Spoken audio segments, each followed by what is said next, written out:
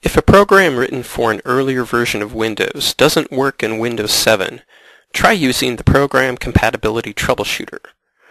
Right-click the program's icon, and then click Troubleshoot Compatibility. You'll then be asked some questions about the problems you're noticing. As you work through the troubleshooter, select the items that apply, such as which version of Windows the program worked in before.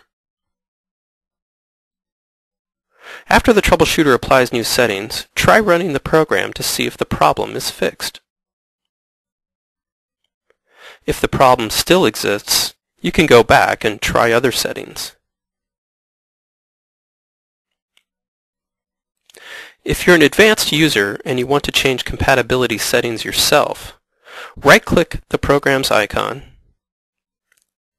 click Properties, and then click the Compatibility tab. These are the same settings that the troubleshooter uses. After you make your changes, click OK. The next time you open the program, Windows will use the compatibility settings you selected.